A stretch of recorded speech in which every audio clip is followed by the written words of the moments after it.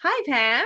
I'm so excited to have you on our podcast. Today, we're going to be talking about you and your pony Stella, and the big journey that you guys have had together, getting to know each other. So, before we get too far into it, do you want to tell us a little bit about you and Stella and your horses, your experience as a rider and a horse owner? Sure. Hey, Katie. Um, so I have been riding for almost my whole life. I have done pony club and I was a riding instructor and I did eventing, dressage, hunters, you name it. And then one day I met a pony named Stella and decided that she was perfect and I would bring her home.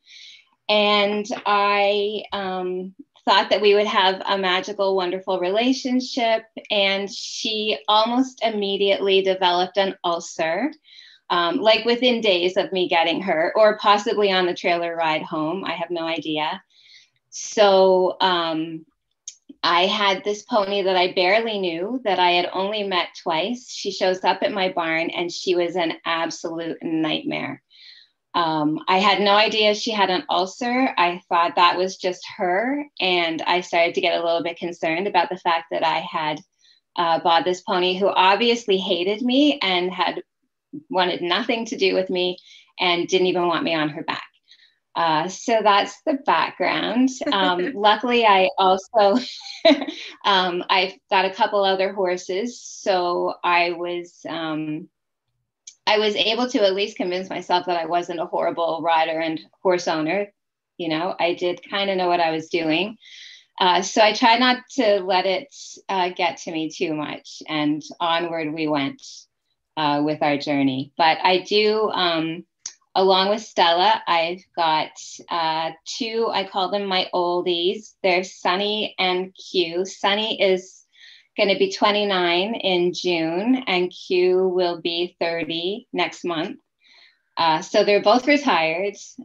Sunny is a paint horse, and she's the absolute love of my life. She's the most hilarious horse I've ever owned. She's completely neurotic. She was given to me by a student of mine who just couldn't tolerate her anymore. So that's kind of the background she was coming from. She literally called me one day and said, like, can you just come and get her? And I said, sure. And I've had her ever since. Yeah. And Q is a quarter horse, and I was a working student at a local dressage barn, and Q came in as kind of my summer project. So she was a reining horse. She knew nothing about dressage, and I had to turn her into kind of a school pony for our little dressage riding school that we were running. And she was a bit of a nightmare too when she came. And I don't know if you know much about reining horses. And I know if anyone's watching this who rides reining horses, they have a lot of really weird buttons installed. Yeah. And I had no idea how to ride her. Like my coach made me ride late at night when no one else was in the arena, because she would just randomly go forward or backward or sideways or start running in circles. And I had no idea what I'd done to make that happen. So anyway, we got through that, and she actually turned into a really cool little lesson pony. And then I left that barn and Q went her own way. And then we kind of met up together one day at my coach's barn. I realized that she was actually being boarded there. And her owner was kind enough to let me start riding her and showing her, which I did for a number of years. And then when it was time for her to retire, she just made her way here to my farm, and now she's in my backyard too. So all three of the girls now live in my backyard, doing their little horsey thing. So That's so lovely. Yeah. So I think it's interesting that we can have, years of experience under our belt and come into a relationship with a horse and realize we know nothing. That's it, exactly. It's so strange. Like I really did, and I'm a pretty competent rider. Like I generally tend to know what I'm doing. And then you're right. Like here was this horse. I thought, like, what on earth do I do? Like, I've never been in this situation before that I just did not know what to do with a horse. Yeah. And it was made worse by the fact that, so I bought her, she got the ulcer. We didn't know she had an ulcer. I moved her to my trainer's barn. Everything blew up. So then I moved her to a friend's place, who's got a breeding barn where her horses just kind of run free. And we just threw Stella out with the herd and left her there and allowed her to start to heal.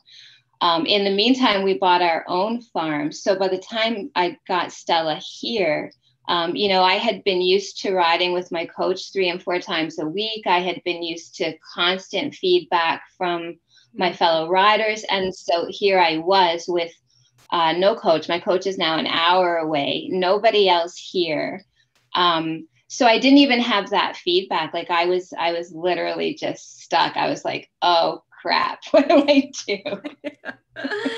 Yeah, totally. I so hear that.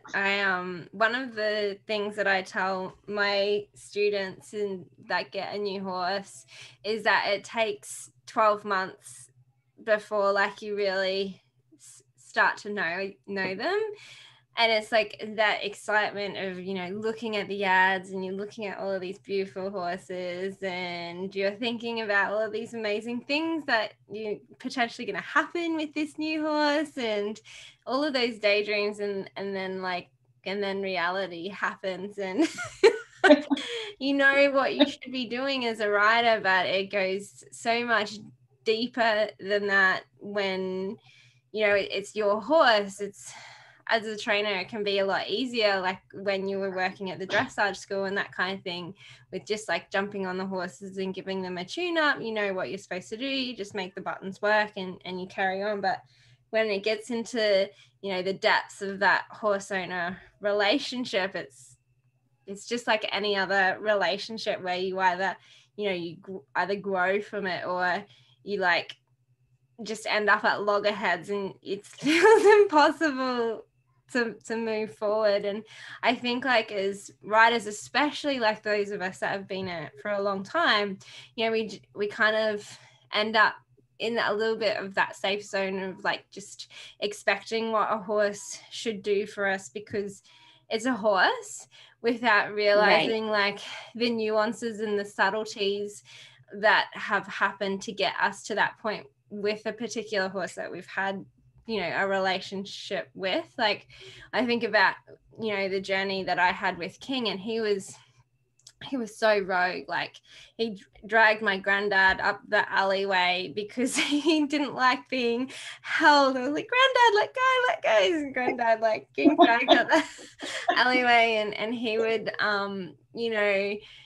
because we couldn't tie him up anywhere, he'd be the horse at the showgrounds that would like just slip his way out of the stall and then just be like running hot laps around the showgrounds, stirring all of the other horses up. And you kind of go like through all of those experiences and you think that you're learning how to handle horses, but you're kind of just developing a relationship with your horse more. Like you get tricks that work for that horse, but it's like that how you kind of bounce off of each other to figure out how to move forward together.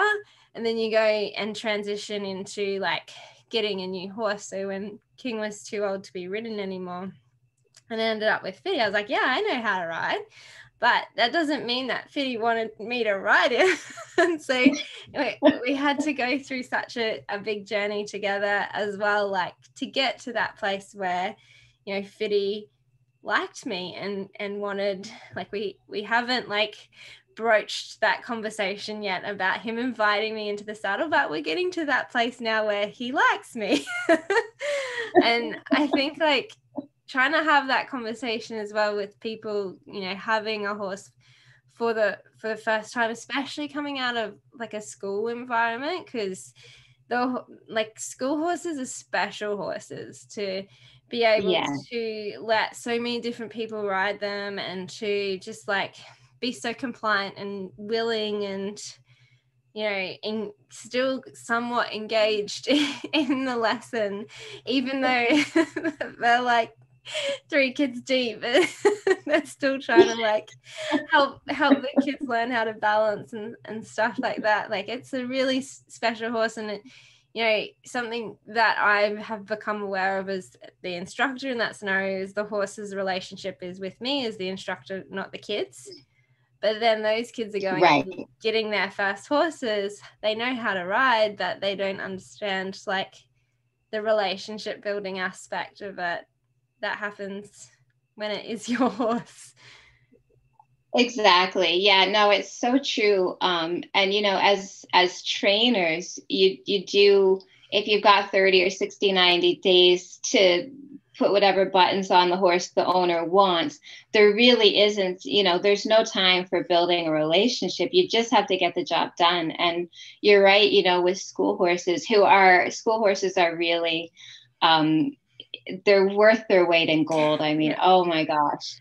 But you're the one who has the relationship with them. I remember I had this little school pony once. Her name was Crystal. And she had come to us. She was just a holy terror. She was terrified to be ridden. And it took me a long time to get her to the point where I could actually put little kids on her, which was her job. That's what she had to be able to do. And the things that she and I went through to get to that point, you'd never, the kids riding her would never think that. They would think, oh, I get on and I ride. And you're right. Then they go off and get their own ponies and they think, oh, this is going to be just like it was with Crystal. But no, because Crystal was that was my relationship you were building on. You've got to now figure out how to build your own. I think it's a tough realization for people when they do get their first horse or their 10th horse or whatever.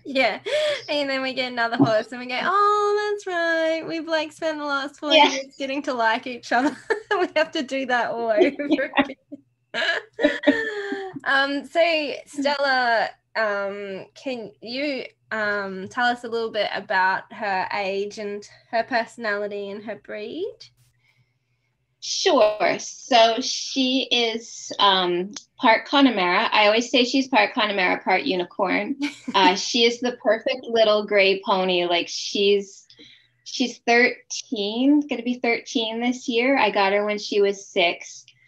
And she's grayed out so much in those years that she's now almost completely white. And I expect to go out to the barn one day and see her unicorn horn has developed now. Like she's really the perfect little, when you picture like a child's first pony, this is what she is. And she's chubby and she's adorable. And she's got, this huge mane that grows out on both sides. She's just wonderful. But she's a funny pony. She's very sweet in her own way. She's a little bit high strung sometimes. She's a little bit on her toes. She's quite curious, which in the beginning I would have said she was reactive, but she's turned into a very curious pony now. She's not a little kid's pony. Like she's a little bit tricky to deal with, but at the end of the day, she's just she's the cutest pony, but she's just dying to be understood. She has so much to say, and she needs you to understand her before she'll kind of let you in and be your friend. So she's got fantastic movement. Like she's a super little mover. I actually bought her thinking she was going to be like, that was going to be my next dressage project. She's got this amazing trot. But she's, I don't know the best way to describe her. She's sparkly. Like she likes to kind of, show herself off. And I think sometimes that comes off as her being a little bit hard, difficult to handle, but it's anyone who rides Connemara's know that kind of, they're all like, woohoo, but they're not actually going to do anything about it. They're the most showy offy ponies I've ever seen. So, that's kind of Stella in a nutshell, but she also can get really shut down as well. In the moments that she seems like she's a very quiet pony. That's not her. And I've now come to realize that those are the moments in which she's tuned me out, because I've become far too much for her to manage at that point. So she is 13. Like I said, she's kind of 13 going on 6, because when I bought her, she was very lightly started. I think she'd been sat on maybe twice. She was started by a lady who does a lot of driving. So she was beautifully started. She had done a lot of long lining with her. She had actually pulled like tires around and things. Like, she had done all those things that you would get a horse doing if you're going to start them to drive. And then when she was sat on, she was ridden very quietly and very nicely. So she came to me kind of as a nice blank slate with no bad habits at all. She wasn't backed until she was 5. So she was pretty much ready to go. And that's the stage she's been at ever since I got her.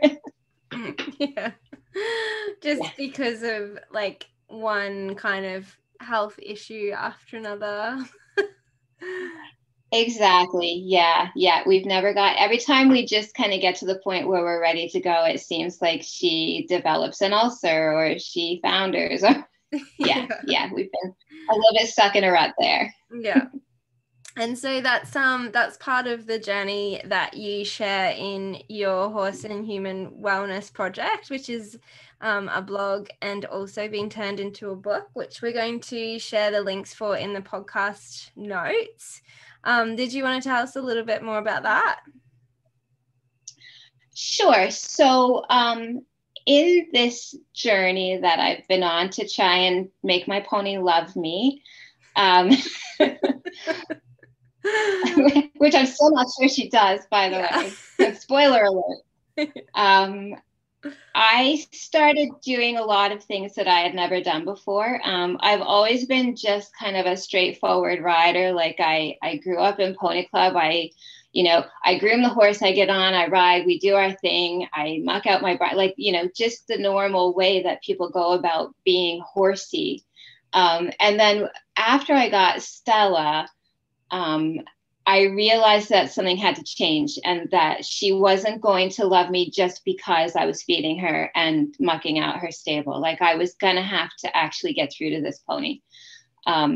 So I started trying a lot of different methods that I wouldn't typically use. I went down a few rabbit holes. I looked at the whole, like natural horsemanship and liberty work and all of those things that, a good little Pony Club kid would never really be thinking about. And I was trying so many different things. And I remember thinking to myself, like, I really need to keep track of what I'm doing here, because I don't feel like I'm getting anywhere. So I started just, every day or kind of every once a week or whatever, I would sit down on my computer and I would just kind of journal about what I had tried or something neat that I'd figured out or something that just didn't work.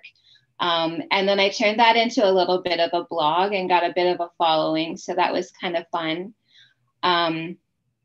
And then I was just sitting one day and I was going through all of these blog entries that I had posted over, the last 4 years or whatever, because you get to that point and you're like, have I really gotten anywhere? Have I really made a difference here? Yeah. And I feel like the best way to kind of make sure that you have gotten somewhere is to keep track of how you got there. So I sat down one day and I went right back to the beginning of all these blog posts, and I was reading and reading and reading. And I thought, like, this is pretty cool. Like, we've done some interesting things. Not all of them were great things, but we've done some interesting things. And that's when I thought I'd just kind of put it all together and put it in a book. And really what I wanted from this book was I wanted for Stella to be famous. I wanted her to be on the cover of a book. Yeah. So the Horse and Human Wellness Project cover is Stella. Yeah. So she's now famous. A beautiful photo of it as well. I love that photo. I took it with my iPhone. Every single picture I have, I took with my iPhone. And she looks pretty fancy there. So you came in, we were one of your rabbit holes? Yes. You came in. Luckily, you were my last rabbit hole. You came into our Stronger Bond workshop and were hooked. And you joined Training Trainability and our beta version of Growing to Self-Carriage, and you've been on the journey with us ever since. Yes, that's been a real, it's interesting. I was kind of at my wit's end when I found you and Sarah. And I really didn't know how to go forward. I didn't realize yet at that point how important the relationship building was, and how much I hadn't built that yet. Like I thought things were going pretty well, and Stella was healthy and sound, so I was actually at the point where I was ready to get to work with her. I was riding her and kind of spiraling a little bit in my riding, and then I came upon you guys. Thank goodness, Equestrian Movement. And at first I had thought, well, this will be a great way to get some ideas for my riding with her, and to kind of figure out where I'm going with that. And then I got sucked into the whole relationship bit, because you guys were just running your it may have been your first Stronger Bond workshop. Yeah. And I was like, oh, well, I'll sign up for this, because that's what I do. I sign up for things. And I was hooked. I was hooked from the very beginning. I was like, holy moly, I haven't really even been thinking about relationship. Like all this time that I thought I was building a relationship. No, I realized then I had a lot of work to do. It's, I think I was probably in the same position, to be honest. I had always worked on relationship with my horses. More so, not so much the relationships, but like I knew that if there was a problem with my horse, that was my fault.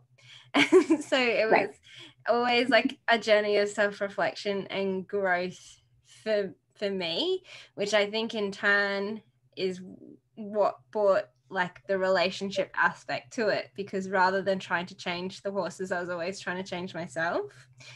But I think like, Sarah really kind of brought that to the forefront. She was the queen of being like, no, we need to do this. The relationship is the best part. I was like, oh yeah, okay, obviously it is, but do people even want that?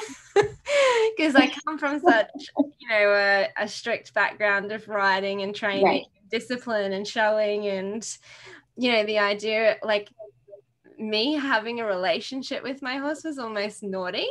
Like I would sneak the time that I was supposed to be training to like sit with my horse and have cuddles. Like that was the part that was me being rebellious. Is like, I don't want to train today, so I'm going to sit on the fence and pat my pony. Right.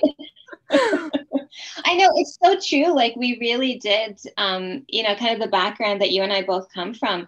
It wasn't normal to just go and like hang out in the paddock with your horse. Like that was a waste of time. Like get tacked up, get riding, so that's funny. Your horse you doesn't rebel. Anything doing nothing. Exactly. Like the first advice, that piece of advice I gave them, how long have you spent doing nothing with your horse? Yeah. So you joined us in the Stronger Bond workshop, and then you started working through the processes that we have together. From memory, you were actually like still at that stage where you were a bit scared of Stella and she'd keep spooking. Yeah, she was really spooky. She was kind of hyper vigilant all the time. I was afraid to take her out of the paddock. So our setup is really cool. We've got our stalls open right up into the paddock that they all share, and that paddock is a pretty small space. Like it's probably the size of a typical riding ring. And then we've got some pasture fenced off. And then there are some really nice paths out all the way around the pastures. And I was afraid to take her. I was afraid to take her out through the gate of the paddock. Like I think that up until that point, I don't know if I had ever taken her outside the paddock since I brought her to this farm. She was spooky. She was reactive. She would run into me. She would always spook into me. So she had knocked me down before. She had, she could rear, like she had all these moves that just terrified me. So I couldn't even fathom the day that I could actually take her outside the paddock to do any work with her. I was pretty scared. I don't mind saying. Yeah. I do remember a couple of those conversations that we had together, and how excited you were when you did get out of them. That was such a big day, and you guys are the only ones who understood how happy I was. Yeah. And now she's so good at exploring and being confident that she went and pricked her nose on. Do you guys have porcupines over there? We do. We have porcupines, and it's funny because we actually have this one porcupine that I guess just lives here now. Yeah. Anyway, it kind of just wanders about the place, and we thought it was really cute. Like it would sometimes come pretty close to the fence, and we'd be like, oh, thank goodness the horses aren't curious about that. But yeah, so one day I went down to the barn. It was a Sunday evening, and it was just getting dark, and I thought I'd do a little bit of work with Stella. So I went over, and I was kind of, hey, how you doing? And I went to put her halter on, and she flew backwards. And I was like, what?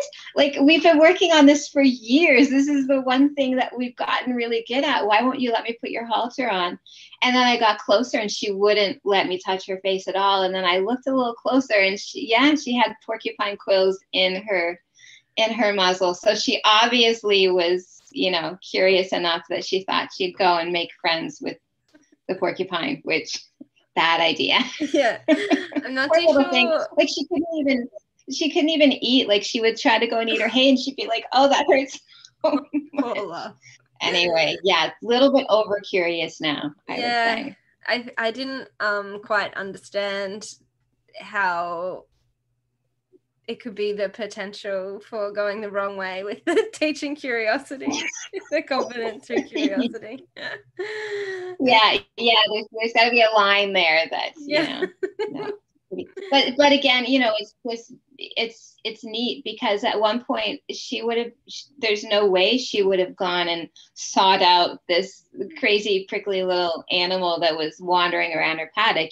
She would have run around and snorted and whatnot. So she's a pretty cool pony now. Yeah, that's good. So what has been your biggest win or learning or aha moment since using the program?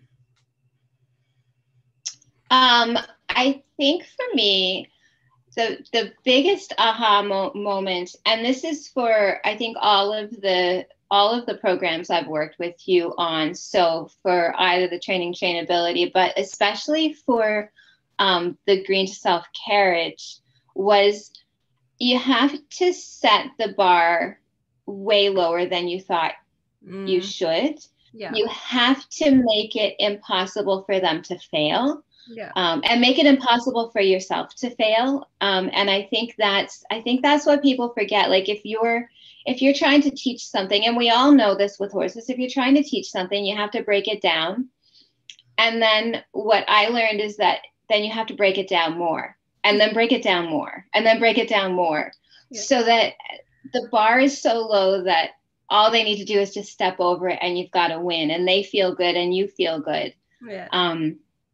And I think that's what changed for me the most was, I had this big picture in my head of where I wanted to get to, and I couldn't for the life of me figure out how to get there. And so the biggest aha was that first day when it's like all I had to do was go out and get my pony to walk when I walked and stop when I stopped. And I remember thinking, like, that's crazy. Like, this is never going to get us anywhere. And then I was like, oh, she did it. Oh, look how proud she is of herself. Okay, this worked. And that's an exercise that seems so simple. But I use it every day. I use it with every single horse that I ride. The very first thing I do is check to see if they're connected with me, if they'll walk when I walk and stop when I stop. So yeah, that's my biggest takeaway was just when you think you've broken it down small enough, break it down even smaller, make it impossible to fail. Yeah, I love that. That's so good. I think, you know, a lot of it is also our emotional attachment to the results.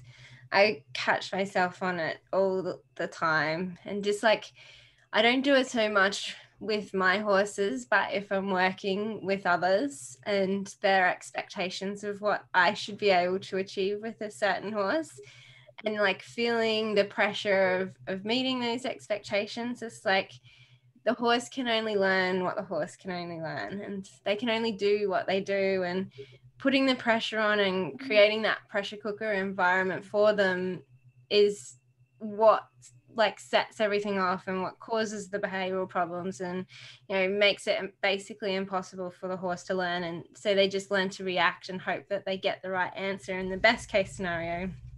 Worst case scenario, they're reacting to protect themselves. And so it's right, like you have to check your ego at the gate, and if the best thing you achieve for the day is the horse walks up to you, then you have to take that as a win. No, it's so true. And I remember when I first got Stella, she, I mean, like I said, I didn't know her at all. And so this behavior that I was seeing, which now we know was because she had a big, nasty ulcer, I didn't know if that was her normal personality or not. And I kind of just ignored it, because my way of working through that with a horse that I was training would be just to get on with it. Like, we'll just get through this, and it's going to get better the more I ride. And yeah, that was absolutely the worst thing I could have done. You know, I took her from, the thing about Stella is that I got her when she was 6. She had never been off the farm where she was born. She was bred there. She was born there. She ran in the pasture with her mother, who was the head mare of the whole herd. And, she had this idyllic little life that she never had pressure. She never had new things. She just went through life. And I didn't realize, by taking her out of that and putting her in what I thought was a very normal situation, I didn't realize that without having any kind of relationship with her, she had nothing to draw on. She had nobody to look to. And I think that's the biggest difference now, is that, if she's worried about something, she looks to me and I say, this is really nothing. And she goes, oh, well, I guess this is really nothing. I'll just go touch it with my nose. Even if it's a porcupine. But yeah, without that relationship, if you run into trouble, you're really in trouble. Yeah, definitely. Yeah. Because they only have themselves to rely on then, and so they either run or attack. Right. Yeah, those are the two options. Yeah. Yeah. I lost my train of thought, but that's okay. We regularly do that. So what have you loved about the program, the membership? What don't I love? It's I always sound a little gushy when I talk about it, but it's so true. First of all, it's so nice to be a part of a group of people who are all working toward the same thing. And that same thing is not necessarily that they're working toward going to a dressage show or, jumping a 3'6" oxer or whatever it is. We're all working toward trying to get to that place where our horses trust us and we trust them. So you're kind of being in the membership is really cool because everyone in there, if I go into the group and I say, you know, I'm having a crummy day and here's what happened, the amount of support you get is overwhelming. It's like everybody kind of jumps in, and it's not like you should try this or you should try this. It's like, oh no, I'm so sorry. How's Stella? You know, it gives you this whole group of people who are really, you're invested in them and they're invested in you because we're all going through this together. So that's very cool. But, you know, besides that, because it's not just a big love fest. Even if it was, I'd still love it. If that's all it was, I would still love it. But it's, you can, I think I have a bit of an advantage because I have been there from the start, but there's this really progressive set of lessons going on in tandem with that. So like, you know, you're in there and you're, you know, here's what we're working on this week, or here's something to try, or here's where this horse is at now.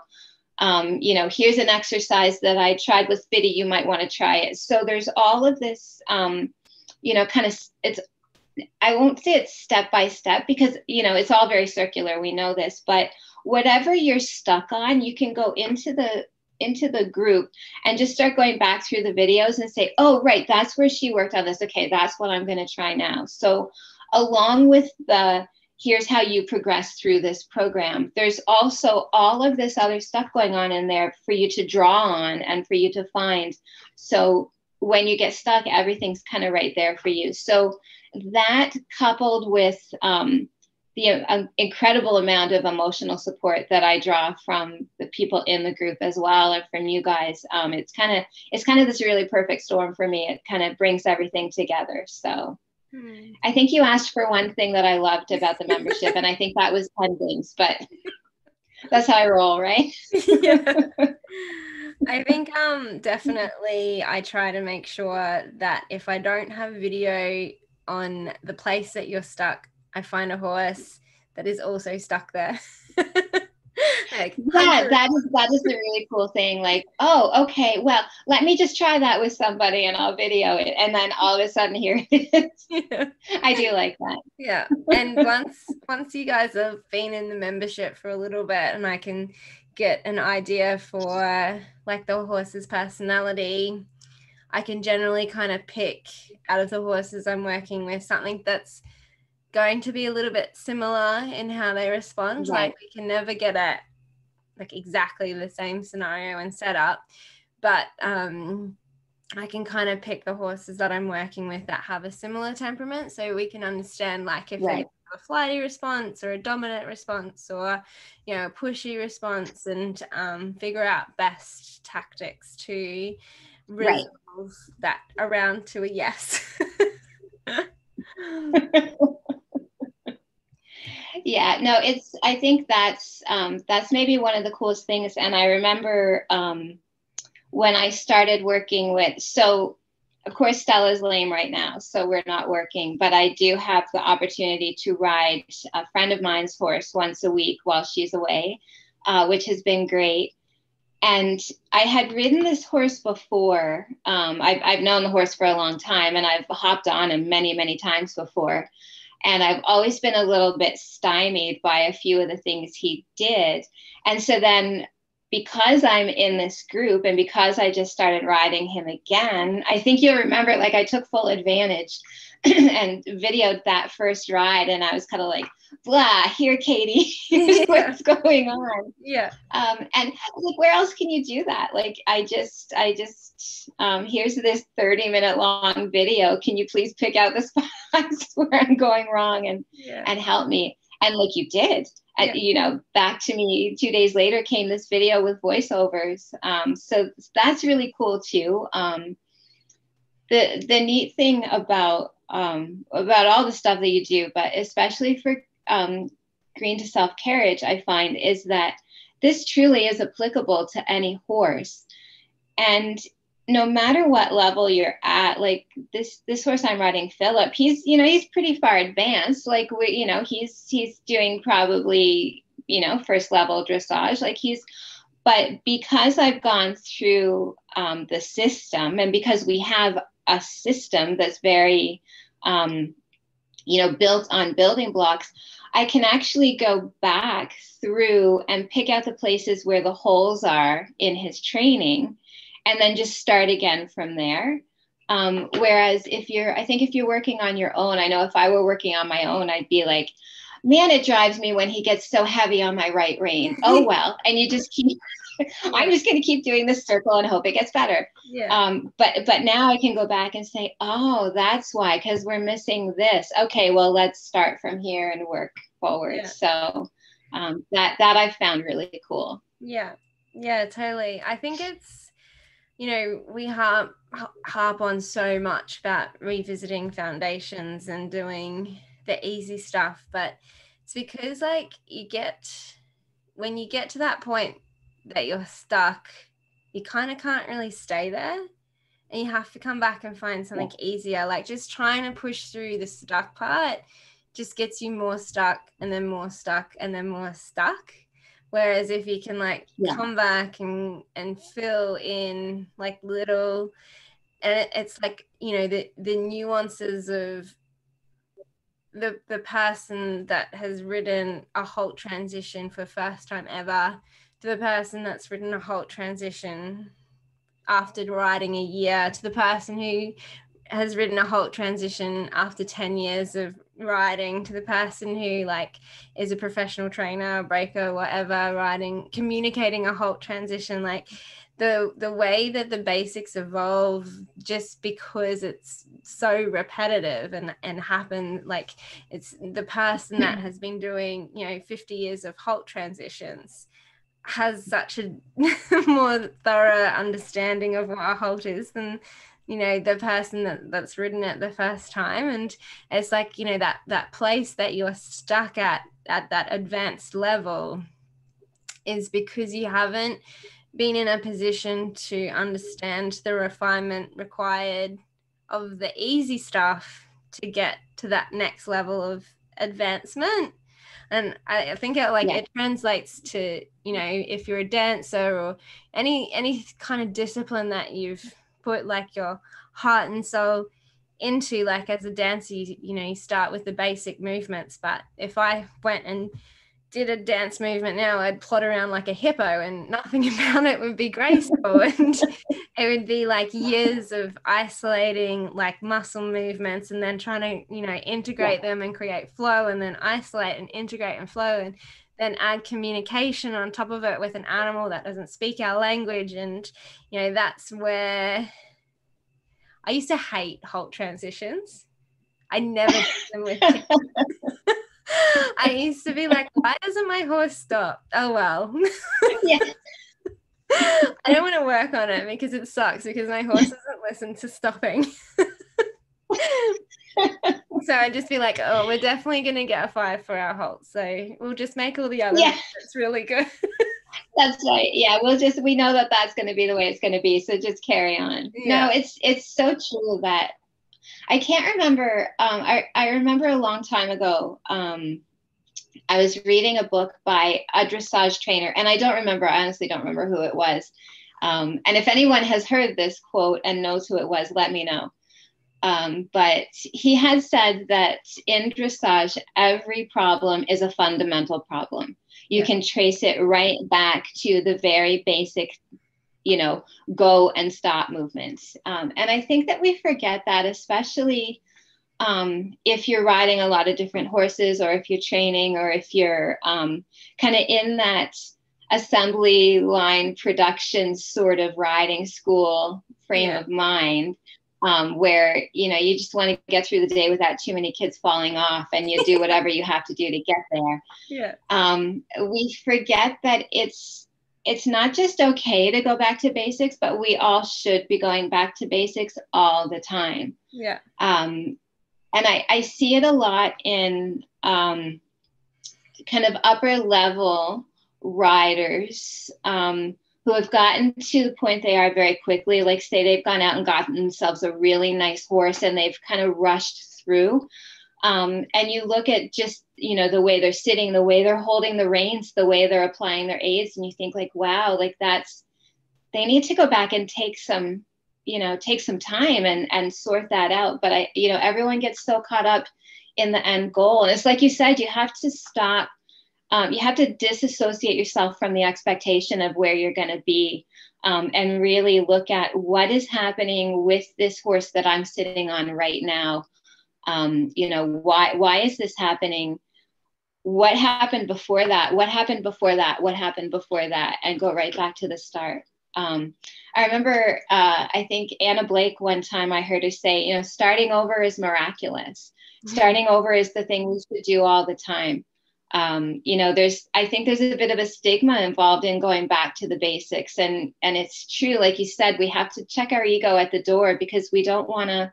I was at the barn yesterday riding this Phillip horse, and the first thing we did is I just put a pole out in the middle of the ring, and we went out and we walked over the pole, and then we backed up over the pole, and we walked over the pole, and we back.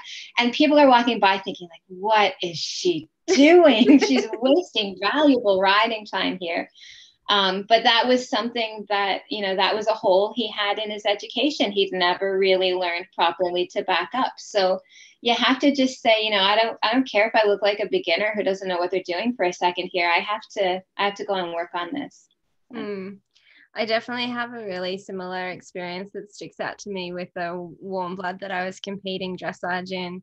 And I always had a lot of resistance in the right rein. And one day I just decided to have a muck around ride and ride him in a halter, and he couldn't turn right. And this is like after 3 years of riding him, I was like, this horse doesn't actually know how to follow the rein, doesn't actually know how to turn right. And that's why I always have so much resistance to the right rein. And if I had have checked my ego and gone back to the basics, a couple of years earlier, I would have avoided all of that heartbreak about why won't he go light on the inside rein. No, every problem is a fundamental one. I remember when I first started taking Stella through the Green to Self carriage, we had that moment very early on, because there's a lot of groundwork that you need to get through, and one of those things was follow the rein. I was like, oh, come on, and same kind of situation. I remember being in the group, and I remember saying to you one day, talk about an ego check. I remember saying, I just can't get Stella to do leg yields, and you're like, well, how's her turning? I'm like, oh yeah, right, better make sure she knows how to turn first. I mean, it's fundamental problem. And it's not just for us, we kind of go in it with the expectations like the horse should know what it's doing, but also when you learn to ride on educated horses, you don't realize that there's this whole learning curve that the horse needs to go through. And those educated horses are going through the same thing day in and day out with different riders. They're getting the most thorough education a horse can get. You move off a school horse to say Stella, who's only been ridden twice, and you think that she understands how to follow the rein, but that's a good 6 to 12 months of practicing follow pressure away from my leg, follow pressure away from my leg. There's just so much repetition that has to go into really consolidating that for a horse, especially for quick learners like Stella. You'll get it and then be like, right, she's got it, and you'll be like, let's move on to the next thing. And then it's as the aids compound, and this is always the trickiest part when we start to get to the more complex aids and you're combining, say, a half halt, which is your legs and your reins at the same time. How is your horse supposed to know which one to listen to? They don't understand that we're creating a whole new word to them. And 100% of the time when you're introducing that, you will always lose the brakes or the forward. And so, you're coming back to that foundation. Stop, go. Now put it together. Okay, we broke the brakes. Stop, go. Put it together. Okay, we broke the forward. Come back. Stop, go. Okay, it's so much of it is just like an art form of repetition until the horse is like so super solid that they can't miscommunicate what we're trying to say to them. Yeah, yeah. And I think you have to be careful, because like you say, this is a long, long process. And what I was trying to do with Stella, I was literally missing 6 months of solid work that should have gone into it before that.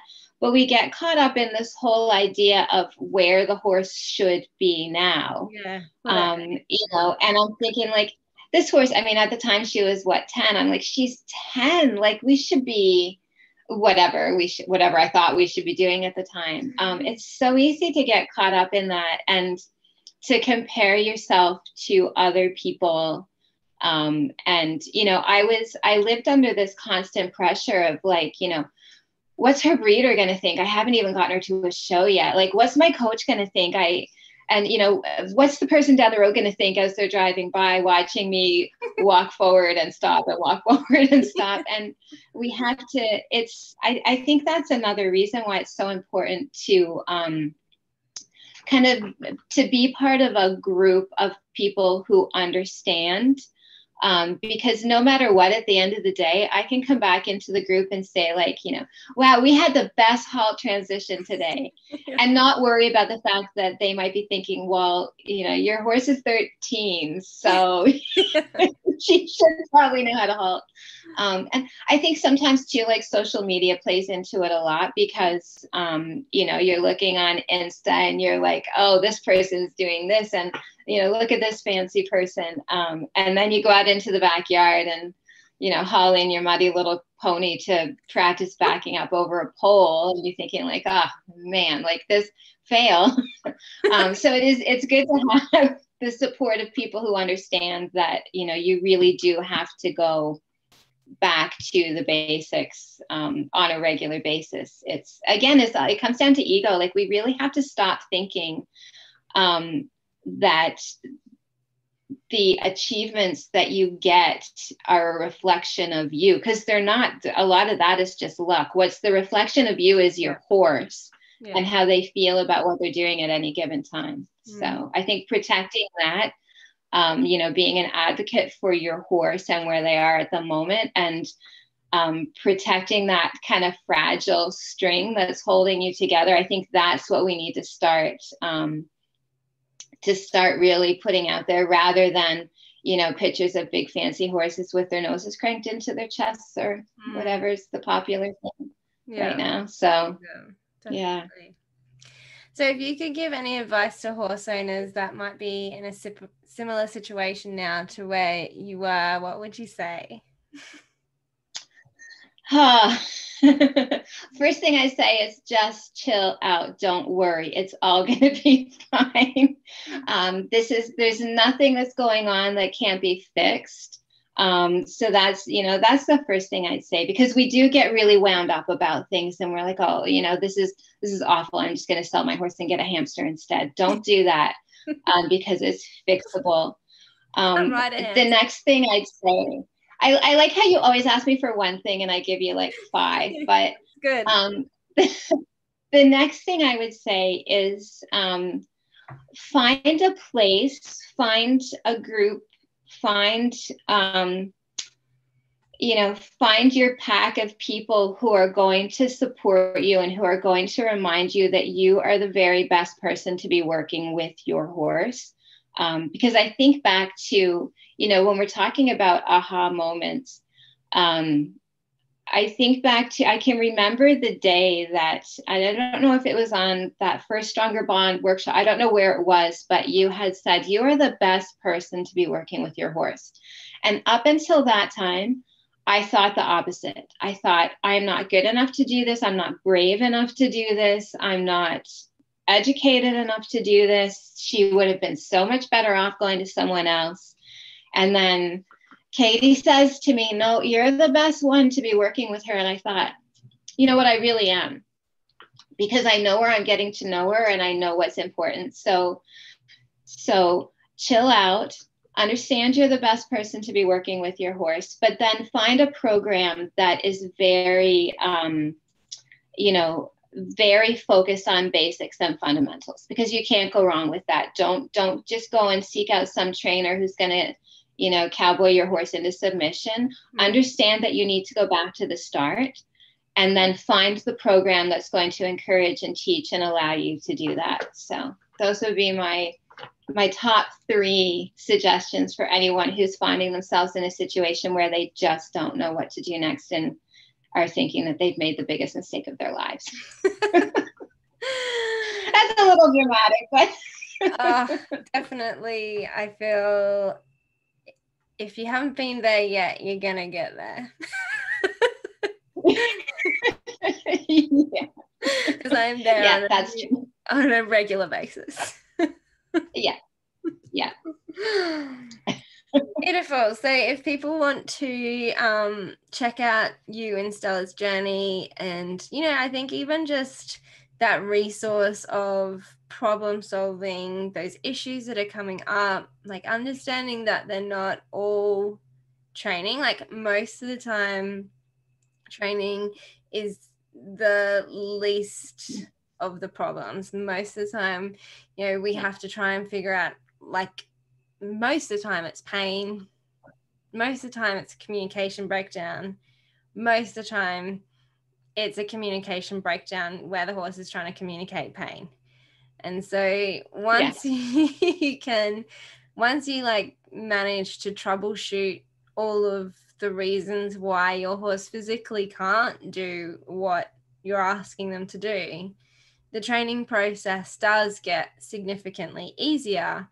And then even more so, once you get to know your horse as an individual, you understand how to motivate and encourage them and get those yeses instead of nos when you're working with them.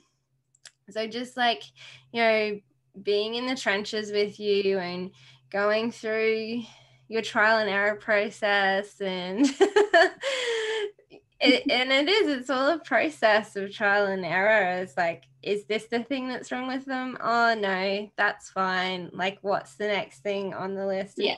And even that in itself is like the signs that one horse might be giving for an issue compared to the signs another horse might be giving for the same issue. That's confounding in itself, and it's why our vets have such a problem as well. And it's just, you know, once you know your horse and you know that they're trying to communicate something, if everybody's telling you that your horse is fine and just push them through it, but you know that they're not, you just got to keep digging digging until you kind of have either an answer, or your horse like kind of starts being more engaged and willing and happy and positive and whatnot. And I think like we probably all need to be journaling this whole experience with our horses. It's not easy. I'll add that to my list of things that you should do. Definitely we should be journaling. And I'm not really a journaling kind of person. I've never been one to write down, and I know we should always write down like notes after our lessons or whatever. I've never been one to do that. I've just, you know, I just kind of keep going and head down and move forward. Writing this stuff all down was really one of my biggest breakthroughs, like being able to not only just to keep track, because we forget from day to day what we've done. Yeah. You know, I think that's just the way the human brain works. We focus on the bad instead of the good. If you can kind of get it down on paper when it's fresh in your head and before you've had a chance to think about it and assign emotions to it, you get a really true picture of where you are and what you've been through.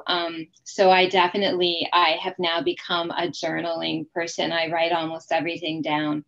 And, you know, it doesn't have to be like as though someone else is going to read it. Like the stuff that I wrote, even the stuff that's in my book, it wasn't written for the consumption of people. It's just raw. That's how I felt at the moment that I was writing it down.